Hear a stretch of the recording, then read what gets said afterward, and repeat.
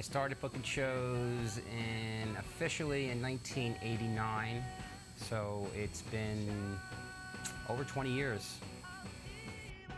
I believe I've been booking for about 6 years. Jersey Shows just celebrated its 10th anniversary this year, and I've been with Jersey Shows for about 6 of those years.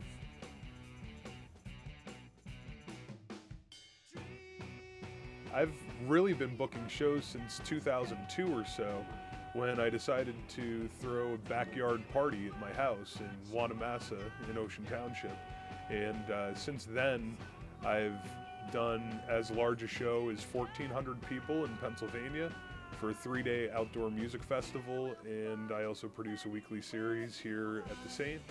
And I've also done some specialty shows in Belmar, up in North Jersey at the Donegal Saloon, and also in Seabright at the Dockside.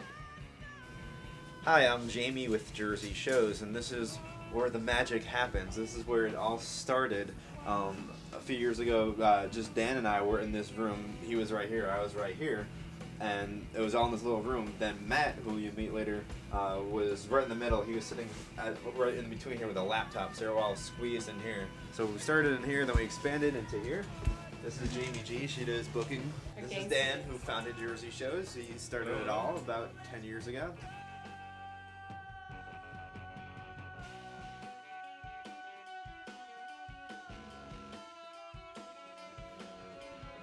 On a scale of 1 to 10, how stressful is the job of being a music promoter?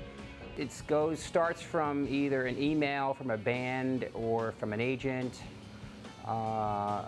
and you first say hello, you say who you are. Booking a show 2.5 months out isn't that stressful. You basically find the bands that you want, but as you get closer to the date, you hope that more people come out to the show. Sometimes a show can be booked in 2 months' time, sometimes it can be booked in 2 days' time. Really, the stress that's involved in being a music promoter is in the promotion of it all and seeing if the lineup that I've put together has resonated with people.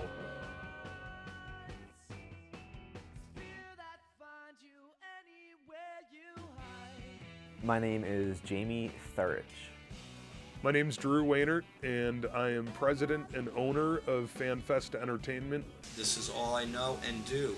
Music was my first love. Basically, we live and breathe music. There's not any time where we're not thinking about music in our life. It's my job, and it's my hobby, and it's my entertainment. I'll go home and listen to music. I'll still go to shows for fun, and I play in 3 bands myself.